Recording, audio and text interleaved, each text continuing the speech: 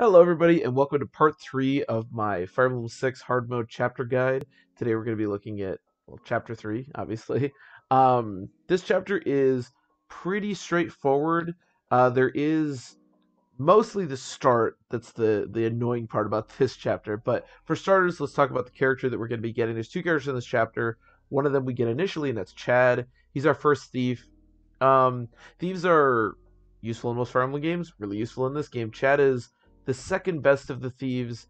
We're going to be getting a thief not too long after this that just has like better stats. Specifically with thieves in this game, you can't promote them or anything as far as his stats are concerned. It doesn't really matter. I mean, he's fast, he's frail, he's a thief, right? You really shouldn't train him. You can't promote or anything. Um, Thieves in this game, Chad is really good, as I said, but there are a decent amount of them. As I said, we're going to be getting a stall not too long after this, and then eventually you get Kath as well. So there's three thieves in this game, which is quite a few thieves. Uh, Also, lockpicks really easy to come by in this game. I wouldn't worry about them too much. In fact, a couple of times the way Kath works, and we'll talk about that when we get there. The way Kath works is that you have to talk to her three times, right? So when you're talking to her the first two times, you can just steal her lockpick. So that's a couple free lockpicks. Just so a few really easy lockpicks to steal off thieves. They actually sell for a bunch, and the point is, don't worry too much about lockpicks. Don't worry too much about thieves. They're very abundant in this game. Also, lockpicks have 30 uses, which is quite a few. There is a lot of places to use them on, a lot of chests in this game. But yeah, Chad is a serviceable unit, obviously incredibly frail combat-wise, but thieves are very useful. So let's talk about the chapter itself. Like I said, this chapter is pretty darn straightforward. The biggest thing about this chapter, I would say, is the beginning is really annoying because we don't have access to our convoy, but specifically, we don't have access to moving around where our starting deployment is. And what's really annoying about this is that when Fire Emblem decides our starting deployment, they put like a bunch of weak units in front and a bunch of strong units in back. And that's pretty annoying.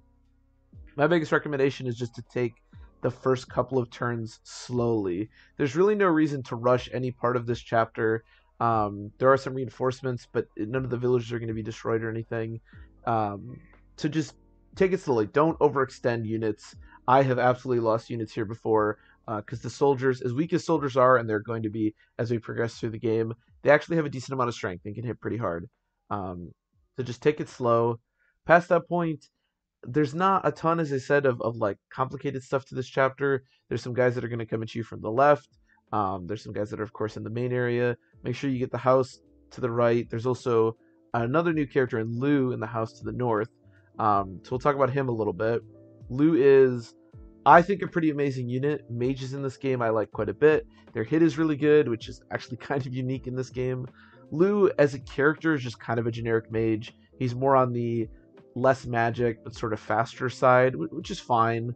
You kind of wish, I guess, he would have more magic, but he starts doubling and consistently can do it when he's a sage, which is nice. I also just like mages quite a bit in this game. As you progress later and stuff like wyverns become much more plentiful. This is why archers are actually kind of useful in this game, more so than other games. Um, Sage's ability to hit really hard and use things like air caliber makes them really nice, and Lou's really easy to train, has nice bases. I like Lou quite a bit. Highly recommend training Lou. I do on basically every playthrough. I think he's great. And so progressing with the rest of the chapter, the biggest thing I guess to know would be that there's a two spawn of cavaliers that are going to be spawning from close to the boss, and they'll run through the fort at you. But just handle these as you go. As I said, at this point, we're going to want to be training Lance and Alan. As I said before, Marcus helping out.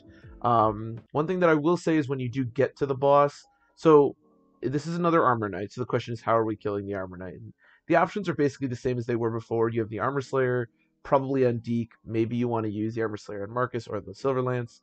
Lou can potentially do some damage, but he doesn't take hits well. Ellen's healing also isn't very good. I probably wouldn't recommend doing this. It's kind of annoying. Deke with the armor slayer I think is a good option here. Just like in the previous chapter, getting him a level is also nice for some good experience. One of the things that you do have to be aware of is reinforcements in this game are on what are they, enemy phase, I guess they call them ambush spawns. So they don't like spawn and then you can take a turn, right?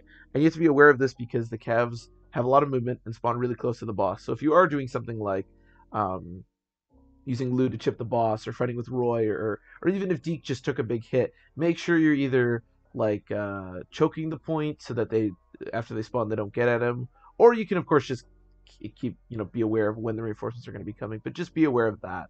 There are also two chests, obviously, that you want to handle with Chad. But yeah, once you've beaten the boss, that's the end of the chapter. Pretty straightforward chapter. The next chapter is going to be very different, but this one pretty straightforward. So yeah, hope everybody enjoyed, and I will see you in the next one.